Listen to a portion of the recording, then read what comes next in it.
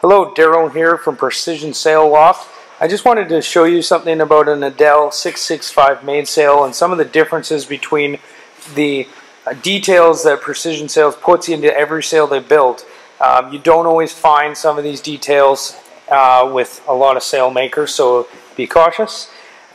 One thing you'll notice here, there's the headboard slide, which is attached to the headboard, and as you go down to the first slide, they're different, okay? The difference between those two slides is one has a metal bail built into the slider, so it's a lot stronger.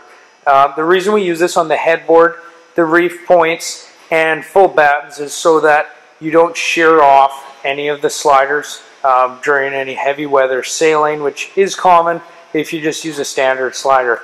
So let's go down the luff. You'll see there's an upgraded slider on the headboard. As we go down, there's an upgraded slider on the batten receptacle, which is very important. And as we keep going down the sail, we're going to get to the reef point, okay, in a minute. There's the reef point, and what you'll see is the slider just above the reef is also a reinforced slider, an extra upgrade there. There's a lot of load on that slider when you're reefed in heavy weather. One more thing about sliders while I'm talking about them, you'll notice that there's also a patch around, half circle patch around the slider that is very important. It's a reinforcement as well for the slider.